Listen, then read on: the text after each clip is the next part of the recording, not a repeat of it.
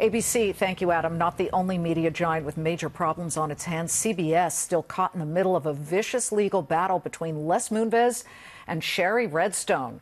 With the Dow losing 413 points in the latest blow to the CBS chief, the Redstone family has filed a 66-page lawsuit that claims CBS had no legal right to strip the family of its special voting privileges.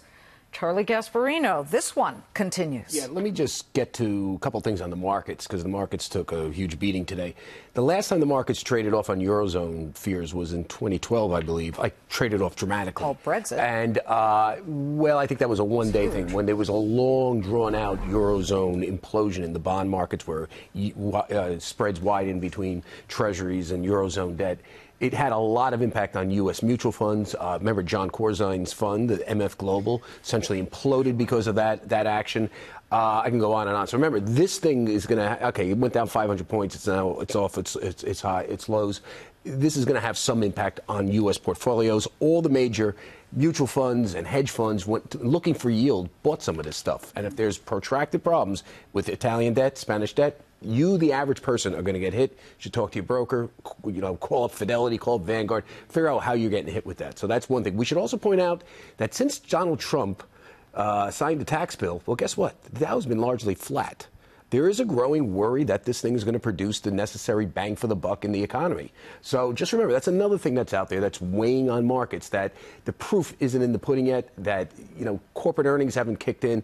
There hasn't been much GDP growth. And by the way, there hasn't been significantly more GDP growth. If you don't get a 3.5 handle on GDP, Liz, you're likely to get much higher deficits. Right. Spike in interest rates, and that could hurt the recovery. Okay, so let's put that aside. Let's go into CBS and Moonves. The latest salvo came today. I guess Moonves came out with their filing, following CBS's filing.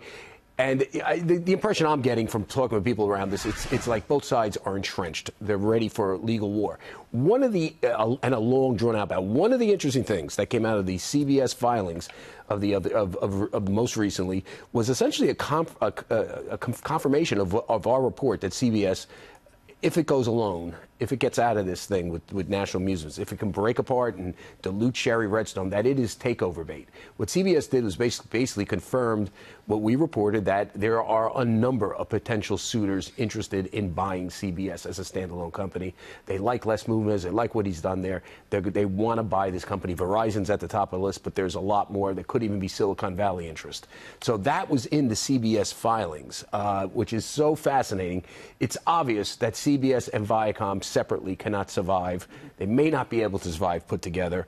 CBS is clearly takeover bait right now, well, if they can break off. Here's what's really annoying. If you own CBS and watched it go from 50 to 60 to 68, right. 68, the annual high, and it's back down to 50 right now. You see, both of these stocks are getting hammered. I think Viacom's off $10. You see, I think what Shari Redstone obviously wants to preserve her father's media empire. Yeah, well, she's doing the opposite. Now, here's the reality, that the markets are saying this media empire doesn't deserve being preserved. Mm-hmm. Markets are essentially saying we need to break you guys up and sell. I mean, they're not going to survive together. That's just the way everything is moving, with cord cutting and the fact that people don't go to movies. When was the last time you went to the movies? I know you have Yesterday. Kids. Okay, I went and saw Deadpool 2, and it's hilarious and awesome, and I love Ryan Reynolds. But you have, of course you do.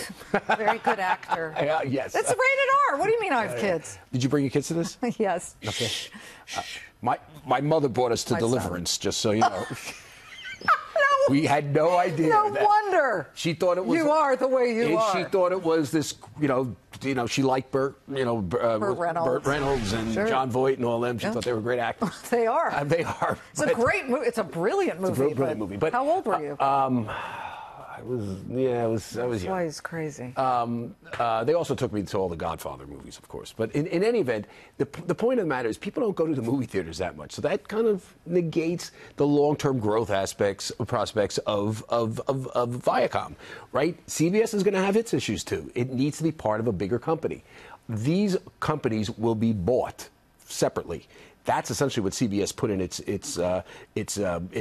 response to one of the responses of the response of Viacom. By the way, it's going back and forth with responses now. So our report about CBS being takeover bait has been confirmed. If they win, they're going to be taken over. Question is, who's going to buy them? Is it Silicon Valley? Is it Verizon? Is it someone else?